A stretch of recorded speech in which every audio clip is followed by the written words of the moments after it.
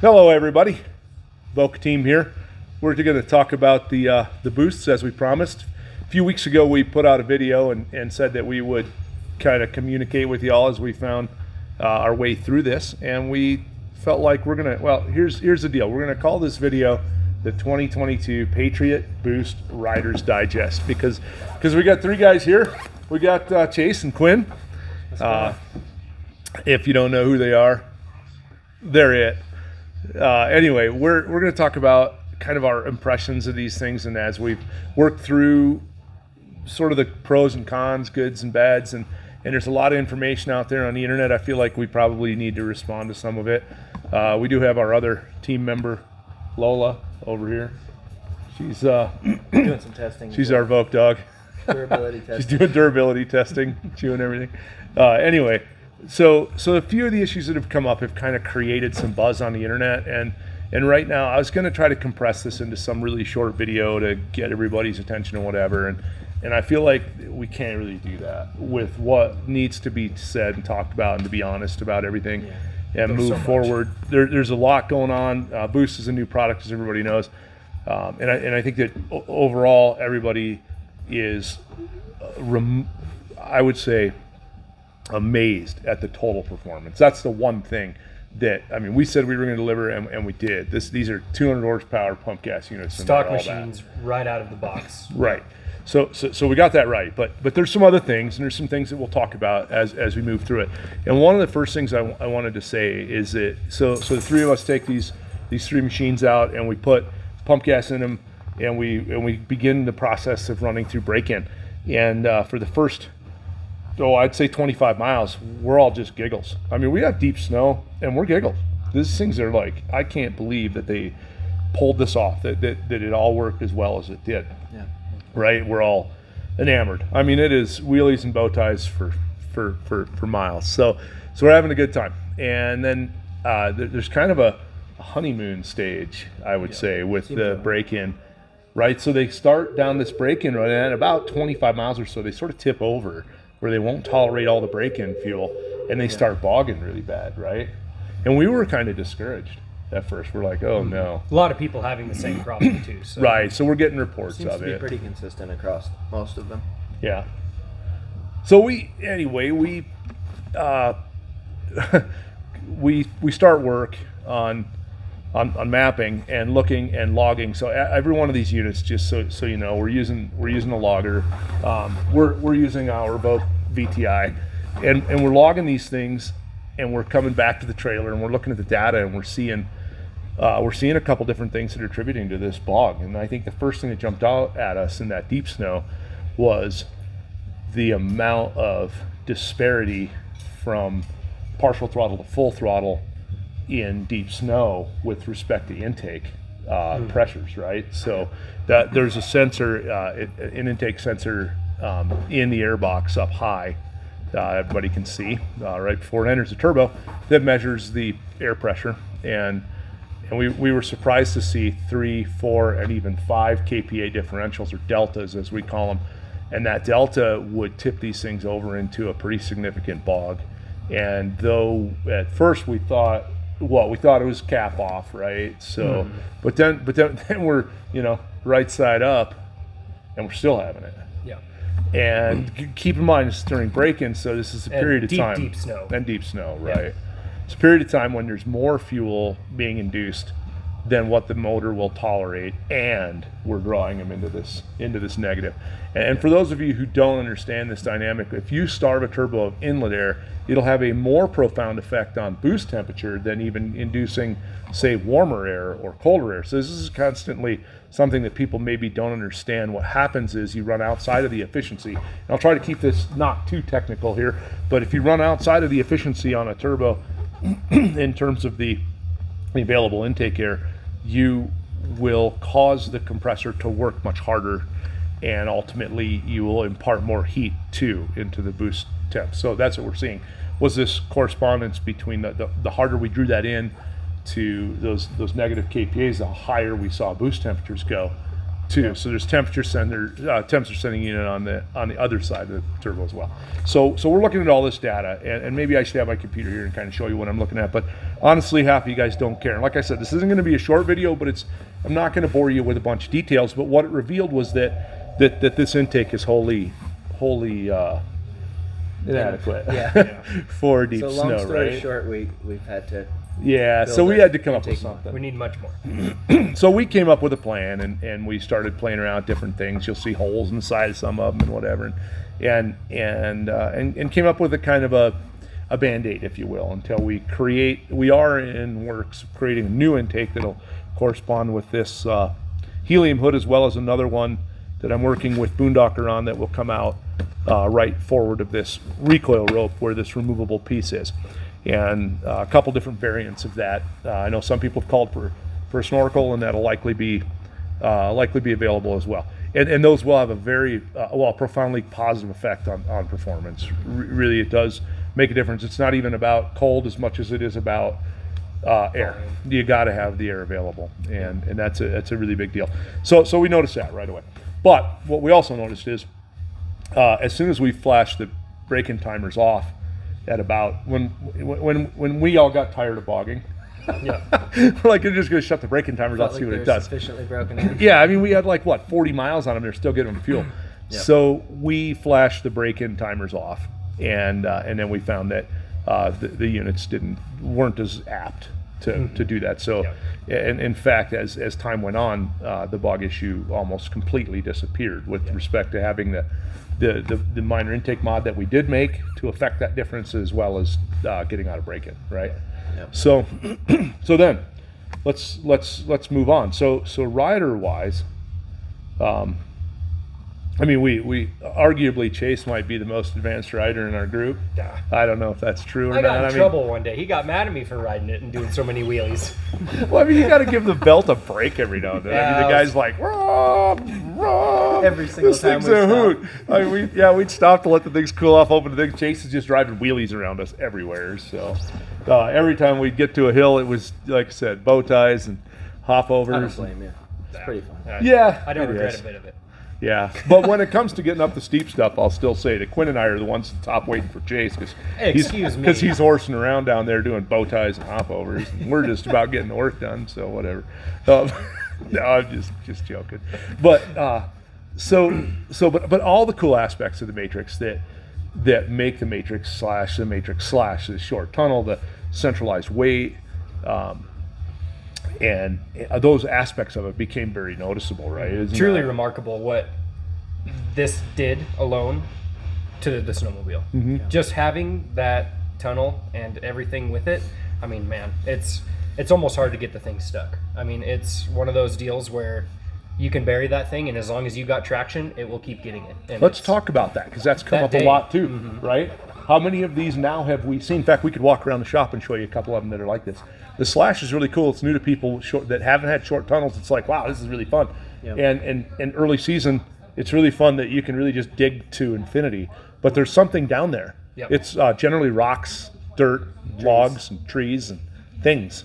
So when you're like, holy cow, this thing doesn't get stuck, that just threw that little radar up there. Keep saying, in mind, there's a big cooler underneath. Yeah, there's a big intercooler underneath there. So we've got a bunch of these units that have had, people just pin it, wiggle. Thanks, Brant, for telling everybody to pin and wiggle. It's told a lot of snowmobiles too. So pin and wiggle when you're certain you're not going to get down to dirt and rocks, because that's a bad thing. And anyway, we've got a lot of damaged units. The Slash is particularly sensitive to that. So guys, take it easy. The coolers are vulnerable. Yeah, vulnerable. I mean, the cooler's it's a great big cooler under there, and there's no place for that snow to go as you just auger in, and you're like, holy crap, I could dig down and go, and maybe I'm not stuck. Well, you might be out $4,000 getting all that stuff replaced too. So, because man, when it pitches them up through there, it just absolutely obliterates them. I mean, the track speed on these is what is impressive too, and just thinking about something getting sucked in there when right, 200 horsepower thing, 60 mile an hour fast. track speed. Yeah, and we had one that took a rock through the tunnel, through the heat exchanger into the fuel cell. It can happen. So big one. don't be stupid. Anyway, that's just a good point. But they are remarkable in that way. I mean, and the power is like, holy cow. But all of the little things that Matrix did, right? I mean, even in the front of the machine, they moved way closer to the rider, and that really matters. And you'll see here, this one's got a Diamond S, titanium Diamond S silencer on it. We can talk about that real quick. The silencer dynamically, in my opinion, made one of the biggest differences with how the machine felt. Yes. That weight was significant. Ultra significant. Yeah. And so the machine's more responsive. It feels more reactive to peg weighting. The ability for the common consumer to lighten this machine with only a few mods is a lot. You can spend not a lot of money and take a lot of weight off. I think that's what blew us away. I mean, I think Quinn mentioned it first. He was maybe the first one to pull a hood off, and he's like, holy cow, this thing's heavy. Holy cow. So throw it on a scale, it's like a 15-pound hood, 14 something. That's the assembly, of course, but headlight hood. With the 7S gauge. Yeah, with the 7S gauge. And anyway, pretty chunky. And which so I wouldn't trade for a lot of. Right, that's I another love this cool. thing. That's Yeah, another No, cool it's thing to probably talk one about. of the best advances. Yeah.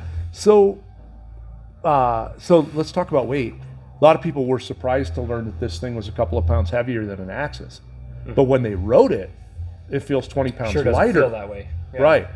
And that was one of the first things people said. How did it gain weight? Well, I'll tell you where it gained weight. It gained weight up here on this hood. 15 pounds is a lot of weight. And if you, I'm pretty sure if you take the bodywork off of these, the bodywork is a little bit heavier. If you take the bodywork off of these, I'm 100% certain. I don't know that we've quantified it here, but this is what the engineers tell me, is that the machine is significantly lighter without the bodywork if you were to strip both an Axis and a Matrix. So they did a lot of little internal stuff. Not to mention, obviously, moving the weight closer to the rider makes it easier to dynamically affect changes to, in the machine's attitude and whatnot. But just so you know, that is a big deal. That the machines they feel much lighter. But when you actually make changes like the skins hood, which I think is about 8 pounds, and this silencer, which is about 15 pounds or something, It is a lot. man, you're looking at in excess of 20 pounds of weight loss on a machine that's already light and dynamic. It really made a big difference. You notice we're still running stock suspensions on these. That's not typical of us, right? So I love those things. they do work great. I don't mind them. Oh, I like the shocks actually. Particularly the Chaos shock that has high and low speed. Yes. Yep. Right. And the RMK was a decent package. Something that guys should know: the RMK did ship, a lot of them shipped without the proper calibration on the rear spring. They were too high, right? So we had to back the rear spring down to the factory spec, and it was significant, like 15 millimeters too high or something. That's quite a bit. So if people found that their RMK cal on velocity was a little bit bouncy, they may want to look at that and make sure that they back that back down, because that was an issue. Not Other quite than as playful, right? Yeah, it just makes them not quite as playful. So there's that. This is a Chaos 3-inch. That's a 165. 275, and that's 275, 155. So we kind of have all three variants in the stable, and it kind of depends. People ask all the time, right? So what are your guys' thoughts on that? Because we got an NA too, and that's 275 NA that we're running over there, 155. So around here, keep in mind, everybody's snow's different, and everybody's conditions are different. Lola's taking a nap. She's like, this is boring. But so everybody's riding style, conditions, snow, whatever, different. I think everybody knows what my preference is, and I can justify that preference, but only to me and my use to man. But what are you guys' thoughts on that? I would say that after riding all of these, I fell in love with that one. It's a 155 3-inch Chaos. Yeah. And that really rang true to me when I rode that for the first time. But you are lightweight, athletic, I'm an old fat Carry guy. a lot of speed. I mean, it's like it's all about your riding style. You're right. I mean, you cheat with an arc too, so there's also Right. that. That arc is like a piece of equipment that is like nobody talks about anymore, right? You got Brandt out there just pimping 165s. Fine, that's what I got. They're great. Maybe in Sugar Snow where he rides, it's a great thing. My personal opinion is I don't love the 165. This is what's proven so far this season. When we go to leave the trailer, it's the last one anybody wants to take. That's funny.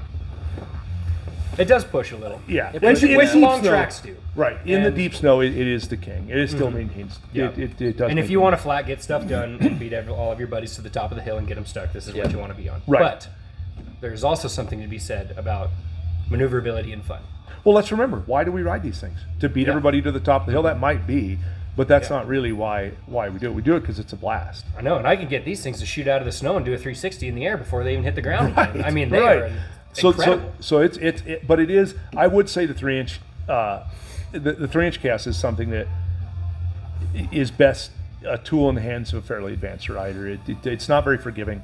You will find yourself in the back seat if you're an inexperienced rider, right? Yeah, and if you make a And mistake, when you're in the you'll get back seat, punished. by that I mean you're on the back of the sled, you're death wobbling, and we take a lot of clients out and we work with them on tuning, but we see that as probably the single biggest mistake, right? And that's what I was going to say. That arc, man, that's something that we used to put on everything, and everybody was all about it. And then when kind of pushed to 165, when nobody, because an arc on a 165 is stupid. Don't do that.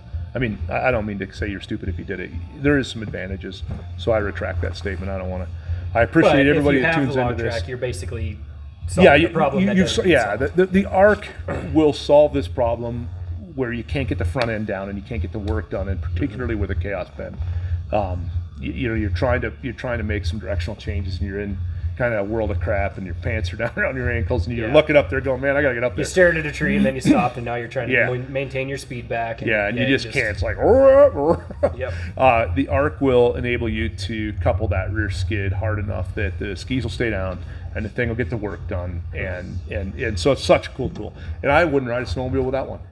If Skins quit making them, I'd build it myself by hand. It's one of the coolest tools that's ever been induced. They are. And I know there's been electric variants and other ones, and the Raptor arc, and the truth is the air arc is the only one that gives you the biggest delta between coupled and uncoupled. In other words, you'll have the freest sled, because a lot of people that ran the Raptor, it settled them down, but it also settled them down when you were off. Yeah. So I don't want to go down like too far down the arc thing, but the arc's a cool tool, and people are giving up a lot if they're riding 155s without one, and they're underestimating the advantage that they'll have. But that's okay, because we all like to have the advantage we can have. So these guys don't have arcs on theirs, so like, how'd you do that? Just push the magic lever. So, We just have to go faster. yeah. Try it. Work a little harder. Yeah. So that's it. We get them through break-in. We start to find out that there's some improvements that can be made in clutching. So we've been developing a bunch of different clutch configurations, right? Enough that you guys are sick of it, because I go out and ride them, and I send them out and ride them, and I look at the data, and then I say, oh guys, change this, and then they do, and then, oh guys, change this. So sometimes we're in these clutches 5, 6, 7 times a day, and it's cumbersome, and we go the wrong direction, but we're learning. Yeah. I also learned the hard way, actually, contrary to what even my even some of the individuals involved in development, I don't want to say too much there, but that warned me against something, and I went a direction with clutching that will be consistent with what a lot of tuners would do on turbo, because we're going back to a philosophy that was based on conventional wisdom, what we've been dealing with in terms of turbo. And so we applied those things. We're like, man, if we just do what we've done on turbos, we'll make these things even better. Doesn't work. And no, holy cow, it was unrideable, wasn't it? Yeah. People will learn the hard way. You think you got a bog problem. You got a bog problem if you apply conventional wisdom to these. And by that I mean I'll go ahead and say this: reverse cam helix and things that we used to do, or reverse angle helixes, meaning we start out shallow and go steeper, don't work on these. And go ahead, let your tuners do what they will, and you'll find out that you'll induce a bog. You can't. You got to catch these things, and they do a fantastic job of controlling the boost ramping, and there's literally thousands of correction tables, hundreds applied to just wastegate operations and turbo controls. And I'm fastly learning all of these and their functions, and have been able to enhance performance characteristics of these specific to use demand, and different, of course, fuel strategies. But that said, you can get yourself in a lot of trouble clutching. Yeah. And by that I mean you will have bogs that you might even bitch about on the internet, saying these things suck, and it's all because you decided to clutch it a certain way. And take it from me, I did it. I did it. I We mean, I learned wrecked. very fast that Yeah. what I wrecked we used several to do days. is not going to work anymore. No. Yeah. So we're looking with a at lot of things. everything too. I mean, look at the technology that's in this turbo compared to anything we've ever seen. It's Right. all different and it's all updated and it's all state of the art. I mean, Well, it's it things is- we always dreamed of. exactly. Right? I We're mean, like, we man, now if have only all we the could. tools and switches and things to fiddle with that we've always wanted to mess with. And You know, the now difference- We have the opportunity. That smart valve on the pipe is the magic valve. That thing right. is That a was the magical difference between piece. whether we could run 3 pounds a boost with pump gas on a stock 850 Yep. or 8 pounds a boost at 10,000 feet. I'm talking about. Yeah. And a lot of people don't understand these systems, but these systems adjust for altitude. I've been saying this for years. A lot of aftermarket turbos do not. We've always embraced ones that do. Yes. So that said, the advantage to turbo is that you can go down to sea level and push 3 or 4 pounds and still have 200 horsepower, or you can go to 12,000 feet and you might be at 9 pounds to have that same 200 horsepower because of obviously the ambient difference there. And so the net horsepower differential between from sea to sky is nil, negligible. There'd be some difference in terms of Excel characteristics that we talked about, but before. But I don't want to go down that rabbit hole either. Like I said, this could go on forever, but this is going to be a long video, like I said. But I think these things are worthy of talking about. So that's just another thing. They are remarkable. That pipe, the capacity. Well, that's been what I've learned. Probably frustrated you guys a little bit as we went down that road, as we kept creating problems. I know that you weren't happy with the profiling of the machine, right? So I'm putting you on this one. We're developing our 100 LL tune, and it's fast as heck, and Yes. we're able to build tons of big end power. And I'm sure that aftermarket guys, other tuners in the industry are going to start crowing about how they can build power. But that didn't blow your skirt up, did it? But yeah, You didn't like that. So the first not right out of the gate. yeah, first couple weeks it was like, yeah, it's fast, but I don't really like it. And what was going on was realistically how we control the pipe valve. Yep. And changing some of the aspects of how we do that. And without giving too much up, I'll say it's almost backwards of It conventional is a wisdom lot again. different than you would think it would be. Yeah. So the way that we run that, we relieving pipe pressures to create a more stable environment during those critical accel points, as well as we want to ramp boost, but we want to control and et cetera, et cetera. So it is a tough balance, but it's cool to have all those controls, and that's paid big dividends now. We have a tune that runs without an intercooler that is remarkable horsepower. Yes. That is For a non-intercooled unit, this thing is bad fast and Bad fast. responsive, as Scary as responsive as a pump gas unit. So there's if no not more, because yeah, that read in the back of the airbox, I love that thing. yeah. I mean, we've never had that before, and it's. But again, I had to go in and apply a number of timing changes and fueling changes, running the 100 LL even off boost to get the feel of the pump, and that's where this thing really started to take shape, and we were able to make some pretty big changes. That and clutching, like we talked about, we do run different helix, different weights, different spring. Surprisingly, we're running the stock primary spring. I don't care if everybody knows that. Yeah. We've played around with that quite a bit. You guys may find that they move there for some of the tuning, but we found efficiencies in the back to kind of let things happen the way they should. And with new weight profiles and stuff nowadays, it's almost better to just keep that sucker in there. Yeah, and we've done we were playing with magnet style weights, and you guys are familiar with that. And I don't love them because they're not super easy to change is one thing, and because they're easy to orient wrong. That's a real problem. People play with magnet weights and then they're shooting magnets out like 22 bullets. Yeah. They're harder to get the original setup, but you know how you have to orient the polarity of the magnet the same, of course, in each stack, yes. but each stack has to be the same as well. And if you turn one magnet over in one stack, it'll spit those magnets out that hole. Yep. And people screw that up all the time. That's And Pretty low. dangerous. Just to it be is. safe. So we've kind of migrated towards a set screw, feedable set screw, like the Boondocker High Energy, which we're also testing with, but to have the ability to adjust weight characteristics externally is really cool. So, but anyway, so clutching. So I don't know that we've arrived. We're en route, I would say, to perfecting all of these tunes and setups, but we have reached a point of being highly evolved. In fact, we released some of these tunes to the public via the VTI tool. And if anybody's interested, hit us up. And Even the pump gas tune. Yeah, we're able to make enhancements, A lot of make the cleanup. machine better, clean it up, a little bit better response, a little bit better performance, particularly at high altitude. Now, there won't be, for low altitude guys, don't call me. I'm the world's worst expert on low altitude, honestly. Though I would say that my data logging and data gathering over the past couple years has served me very well in being more competent at low altitude, right? We do have a lot of clients at lower altitudes, but that's thanks to this VTI. The VTI is a great tuner. It's the Voc Tune interface. Also data logs. Yeah, we've worked really hard on the transference of the, I would say, relevant transference of CAN bus data to be able to be both collected accurately, to be able to be pushed to my server from that device while you're in the field, and I can read it, and I can make adjustments, and I can push a refined tune back to that to address any issues that I see, and I can do that all remotely, which is a service that's never been offered in the industry before. We'll probably release a video on VTI, Yep. but I just was going to say that's been the magic. No, Basically, it's a that cool. yeah, Yes. that thing has got us collect. I mean, we have data from, Alaska to South America. And- Not to mention, if your snowmobile's broken, pretty much everything that this thing records, we can pretty much tell what's Yeah. wrong. and Most of the stuff south of the equator is really interesting because the turbos spin backwards. Yeah. Like when you flush your toilet. And Right.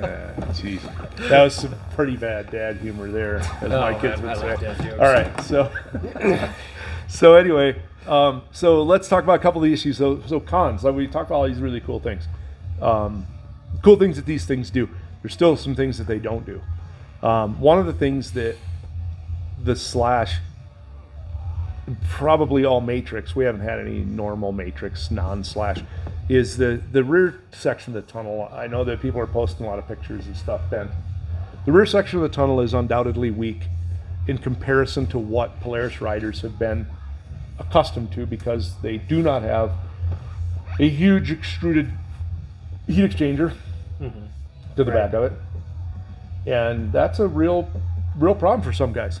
But But I we're would- working on it. Yeah, so we've designed a bumper. We also do have the next level bumper, which we need to get on our test buggy and didn't yet. But all of these bumpers that are being made available are gonna competently help with that. We just put an emphasis on strength in the point where they've been. Now we're gonna be the last to market with the Voc bumper, so you can get on a list to get them ordered. But I just want to say that the reason we did that was because we really actually wanted to wait and see where everybody bent them. And then we wanted to focus our efforts at putting strength in just the right place rather than Instead of just guessing. Yeah, instead of just a great big gaudy plate on the side of the thing. Yep. Let's put the strength where we need it. So we have some guys we work with that do some stress modeling for me and have come up with a way to reinforce the area without it being too heavy. So when our bumper does drop, it will be the best one out there. The other thing to keep in mind when you're buying a bumper, and like I said, they're all going to do a job and do it better than what's stock, but be careful to keep a bumper that's narrow and lean in the back. There's a few of them that come up and kind of you big don't and want gaudy. to go through They're all just- this engineering and all this work to throw a big old monstrosity back there that ruins everything that Polaris system. Right. I'm not going to say brands, but we saw a couple of them. We're like, man, that's wide. It's hanging way out there. That's not And the heavy. point. These are to be light and efficient and narrow. So that's one drawback to Slash that people will bitch about. I think the elephant in the room. We'll just throw it out there. Yeah, let's get to it. Let's get to it, Everyone man. wants to hear it. Yeah, it sounds like somebody's got a milling machine running in my fuel tank. I keep getting a low pressure warning. If I get one more phone call saying, "Hey, my fuel pump's loud," yep. and bad, and so we've all fielded that, right? It sucks. Truthfully, it is an issue that We got we've probably dealt with 20 or 30 of them already. It's an issue. So we at Voc like to understand the problem and then address the problem. So we've been working with engineering as well as, you can probably pan over here and see our little makeshift flow testing system. science project. that was our science project right there. We've So tested about 15 pumps in that thing. Yeah, so we're able to simulate full load, all 4 injectors wide open at high boost with that, and actually watch and to be honest with you guys, this pump thing is bigger. It's broader, I would say, than people realize. I think there's more going on there than people. Everybody's got a, Right. oh, I'll put a 255 Walbro pump and it'll be done. That won't make a crap bit of difference. First of all, those 255 pumps are built to have a filter on the bottom of them, and you can't run that pump on this system. I hear, man, the threads are enormous, dude. There are hundreds and hundreds of comments by experts on the internet. Yeah, about 99% of them are wrong. Right. So the people are like, how does the return line pickup feel? There's what's called a jet pump.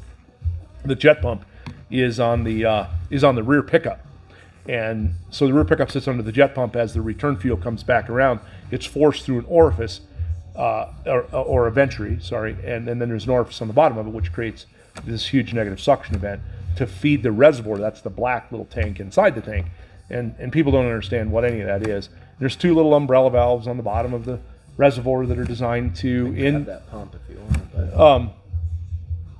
Yeah, I don't know. Maybe that's a good idea. Let me grab the pump. But either way, don't just jump to conclusions and assume you have a bad pump. You guys are mostly wrong about this. So, but we will tell you what we find, what we've been finding, and what's going on to work on. So this little guy right here is called a jet pump, and this is a fuel pickup sock, they call it. And so this, you can see the form of that plastic. It's a venturi, and then it draws fuel in. It feeds us. Now this pump is circulating 120 liters per minute. That's way more than we used to. So there's a ton of horsepower worth of fuel in this. But the idea was that because of the sheer length of this tank, the long sock thing, which really didn't work that good when the tanks got low anyway, needed to be redesigned. So Polaris spent an enormous amount of money developing this system. So this jet pump draws in fuel and feeds this reservoir. There's another sock just like this that lays in the bottom of this and is connected to this pickup, which is the fuel inlet for this pump. The reason a 255 pump won't work is it doesn't have this style of fitting on the bottom. It's designed to have one of these socks stuck to the bottom of it, and it doesn't have a barb fitting. So there's no way to reliably put a connection on and do that. Not to mention that putting that pump up into this would be I mean, it doesn't have the right nipple on the top either. Yeah, you have to get a hose or so I don't know. I think it's a stupid idea. There may be a pump out there that would fit this application. Walboro's got a bajillion pumps. But anyway, in fact, Walboro engineers will be here in my shop in a couple of days working through some of this to make sure we fully understand it. But what we've seen is a number of this is a fuel pressure regulator right here, and this white retention ring that goes around these 4 standoffs. We've seen a number of these missing. We've seen some prongs that were pushed out and regulators pushed up so that there'll be an O-ring pooched out along the edge. If that's the case, you're certainly going to make a lot of noise and have a real problem. Now, I got to warn you guys, if you think you're going to take this out competently and put it back in, without special tools and without knowledge of how delicate it is, I'm not telling you that you guys, because I got a lot of competent clients, a lot of competent followers, and you guys are competent. You know what I'm talking about.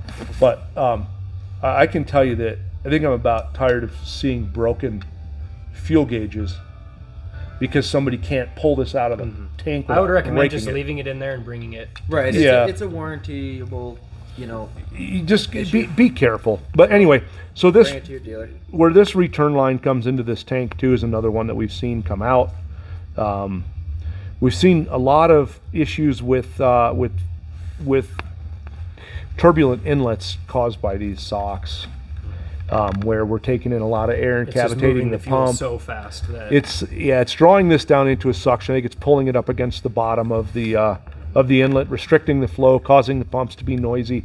As the fuel gets hot, this problem gets worse because these nylon components in here that are built to kind of hold some rigidity to that and keep the inlet open, a little softer. They get softer and they get sucked up against the bottom, and that's part of the reason why guys will say, well, geez, I put my sled on an incline and the problem went away. I left it sit there for a while.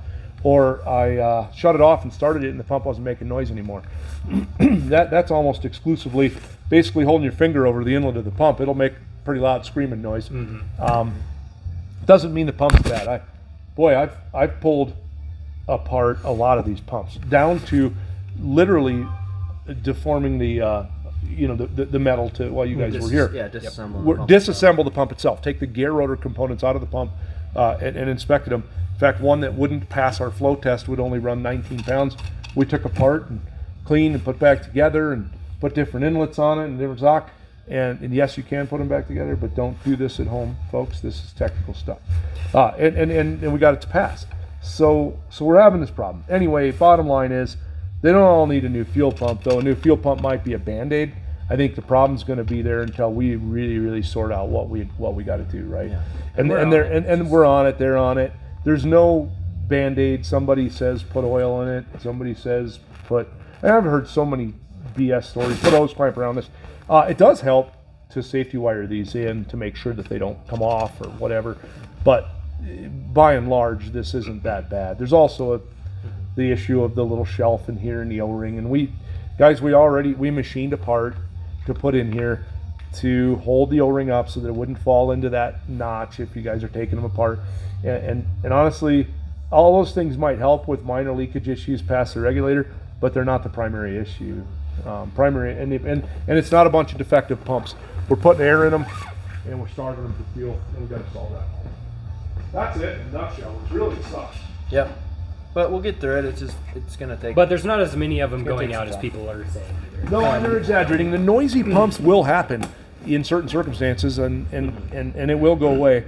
I would recommend running them as full as you can, and when the tank's full, it's less. Fairly normal, right? The noise is. I mean, they are adapt to, or they are likely to make a lot of noise, particularly when they get warm.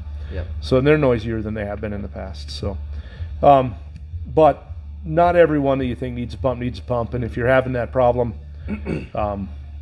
bear with us. And until you're losing fuel pressure, your pump's not bad. Right, but even when you do, like all the units that we just took 2 boosts up, 2 days ago, that absolutely, as soon as you cobbed the throttle, the pump pressure, code came on, and let's be honest, we brought those down here and we did our thing, and we reinstalled them and they passed and they worked. Yep. And didn't need a new pump. Yep. Wasn't the pump's fault. But there are problems, and I don't want to get too far down that hole either. Just know that they're on it, and it's not the end of the world. Be patient. We're going to get through it. It's just yeah, it's not the end of the world. And if you got a good dealer, keep throwing new pumps in them every 250 miles. Till we're through that. But just because they make noise don't mean you need a new pump. I guess that's the moral of that. Right. All right. So there we dealt with that. We dealt with that. That's what you got. Other cool things. The new clutch is awesome. You don't have to adjust your belt. Oh man, no more belt deflection. Yeah. I just saved weight on my sled, not having an 1/8 And inch the belt Allen and a light 7/16 wrench anymore. You sound like light me. Seems to be pretty impressive too. I mean, Yeah. how many wheelies have you done? Yeah, belt life. Man, I used to be stoked if I could get 200 miles out of a belt, and now Dude, you wrecked a belt every day when you rode it the way you rode these. Yeah, and I was just, I mean, that that ain't just 200 proves miles, its bud. durability. Whatever you just said was a lie. You had We got cords like hanging out of every belt. Yeah. 300 miles on a boost. Yeah, I mean that's Original just belt. it's impressive good. considering the power that they're making, and I Especially love the that you don't have to high adjust speed them. power too. I don't know what I attribute that to either, because the clutch changes were. I guess maybe that is a little bit more open and cools better, but I don't know. I don't really know, and I haven't put a. Really different. I haven't logged that temp down there. Maybe we're doing a better job of clutching. We're geared low for sure. These things gear out like crazy, man. Like you got to be careful with that, you guys. You're gonna wreck tracks and parts if you just hold them wide open at 80 miles an hour. Geez, Yeah, they'll get to the end of gearing and then they're just pushing the belt out the top of the clutch and really being mean to parts, and they're really under geared. Everybody's like, man, I'm gonna gear my boost down, you're an idiot. It's already. I will already hold to that plenty one. low. You guys are dead wrong. Yeah. Gear these things down and you're just shooting yourself in the foot. Stupid. They're geared so low right now that you can barely get 83 miles an hour out of them at 8,500 RPMs, and and they'll do that in about 4.5 seconds Yeah. on flat ground. So, I just, when they run like this right out of the box, I don't know why you'd even attempt to mess with it. well, and that's the thing. If you consider that you're churning up hills or whatever, and we're seeing speeds uphill at 61 miles an hour track speed on our tuned units, 61 miles an hour. You gearing it down would put you well outside of your efficiency. Your efficiency is around 60% of the shift face, and so by gearing it down, you'd push yourself up that shift face. Your efficiencies would drop. So you're not going to go as fast either. And you might think you perceive a bottom end rippiness change, but I don't think so. These things are rippy on the bottom. Yeah. Gearing, we've talked about. You can watch my Gearing 101 video if you want more opinions on that. But anyway, I think they're geared plenty low, if not too low in some cases. Yeah. So, but that's for our style of riding, and we're not everybody. So Ergonomically, they like to be rode fast. Just the chassis and everything. The faster you ride it and going uphill, it just loves it. Is what I've noticed. More stable. A little You have more stable, room. easier to maneuver around. you do notice the more room, right? Yeah. You got more room to Significantly move farther around. Forward, you don't it's bang your chassis knees on amazing. everything. It's awesome. Yeah, it's a game changer. Feels like you don't. I don't know why this is, but Matrix higher bars feel higher than they did on the Axis. Is that weird? Yes, I would like the agree. same, like a mid or think so, high too. bar on an Axis, like it was too high. But for me, because I'm only 5'10", but Yeah. but honestly, when I get on a mid bar, even on a Matrix, it feels just way too high. Yeah. So high bars, I guess that's some people's jam, but certainly not mine. I would say it's almost as big of a jump from when we went from Pro to Axis. Yeah. You get used to riding an Axis, Yeah. you get back onto Pro, and you're like, oh man. And then you ride one of these around for 3 weeks, and you get back on an Axis, you're like, I agree. Yeah. yeah. Yeah. It's a true story. It's significant changes everywhere. And it just works so well. So, so other things. Obviously the 275 got the new extrovert drivers with Which is a cool deal straight from the factory. Little Yeah. vibration. but yeah, you will notice. I mean, like they're almost foot numbing at speed, Yeah. right? 275's extrovert drivers are a little bit more vibration than what you'd experience on the 3-inch for sure. The 3-inch is whisper smooth. Everyone I've rode. So, but obviously the 275 is a little bit lighter. Part of that's probably due to the fact that there's a larger gap between each bar, right? So there's less physical contact. So the sprockets, instead of contacting 4 or 5 bars, are only contacting 3 at any given time. Sure. And so you're going to experience a little bit more vibration there. And extroverts tend to be a little bit more. So that's there. But required with the power and the pitch of the particular track. Yeah, and Once that you get the used to it. advantage is it's lighter, right? There's less stuff there, so that's cool. But anyway, so that's our Rider's Digest here. What else are we missing here? What do we love or dislike about some of the other aspects of it? What are the other things people are talking about right now? Anything come to mind that you've seen? Tunnels bending, fuel pumps are garbage, blah blah blah. 7S display is awesome. Anybody who doesn't have one ought to have one. They're gonna wish they did. That's a fantastic piece of tech. Yeah. I don't know. Truthfully, I think how we always expect there to be at least something that's going to be going on with a new chassis or a new motor. Something we just new don't like anything. or that we're really sorry. Man, but for the most part, these things have been just Yeah, the motors are pretty amazing. flawless. I mean, we haven't had to mess with much as far as any of that goes. Obviously leaks. I mean, yes, we've experienced some problems with. We had a unit that say wouldn't achieve boost. It would only run 7,900 RPMs and had a huge leak. So I mean, there are things that happen during assembly, and that's pretty normal. And any competent tech will find those problems right away. Yep. And to any dealers that are watching this, not that any dealers tune into my channel, but if you do, pay attention to your riders. They're probably not lying when they say that. And if you don't have a logger, you can't know that. But I know, a guy hit me up recently on Facebook that said, hey, I've told my dealer like 3 times my boost only turns 7,900 RPMs. It's got a problem, and you need to pay attention. And the guys and riders aren't stupid. They're smart guys, and though they tend to exaggerate some of their problems, this is a message to dealers. Yeah. I would recommend paying attention, because that's how you retain them. But we use the VTI. I get a VTI out to a guy, say, hey, log that thing, and then I can see it. I can say, oh man, you're only building 2.5 pounds of boost. Yeah. And you're right. It's only turning 7,900 RPMs. Get that thing in here right away. And we get it in here, and the air box is off of the throttle bodies, and the clamp was left loose at the factory or whatever. It's just something, and it can happen. But I guess that's the advantage to working with us and working with the VTI, or something that'll actually log the data and get it to me. So, Ooh, one of the things, if you guys be careful with these things. The quick drive, the bottom gear is so close to the bottom of the yeah, the plastic. body work. If you get a stick or anything in there, you'll feel it. Just pay attention to the noise that's coming from your machine. And if it sounds funny, pull your panel off, maybe put it in reverse, see if it kicks anything out of there. But we found some sticks in there, maybe Run wrecked a some couple belts. belts and stuff like Some that. spring. Some exhaust springs. I mean, The factory does tend to leave some extra springs in the belly pan, evidently, sometimes, and they will invariably end up under your quick drive belt, and they will smoke that thing.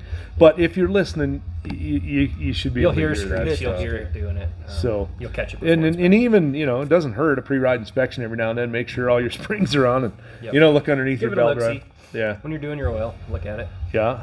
Normally you'd be tensioning your belt and screwing off. I mean, who cares? You open a panel They up just and put take a gas look. in these things. No, you're right. You just put gas and oil in them. So, Maintenance, people. Maintenance. yeah, maintenance. Screwed maintenance. No, that's it. I mean, honestly, these things are pretty solid, and They're and truly they're, and they're remarkable. and they're really working. And it's going to be really fun. We start our intercooler field testing and validation, possibly as early as Any day tomorrow, now. but for Yeah. sure Monday. And that's when we'll take them to even the next level. So we have like a pump, tune. We have this is my shameless VTI plugs, but I think that people don't realize the advantage they can have with that. So Which pump we can gas. push an update to you at any time. I mean, it's Yeah. a cool deal. Yeah, we ought to do it. We ought to do a bit on just VTI. But anyway, our 100LL tune's ripping. If you want to beat your buddy, It's fast. Significantly fast. we just changed clutching. We send you clutching a VTI with a tune in it already, and you just drain your tank and put a straight 100 in it and go riding and beat all your friends. So that's a good time.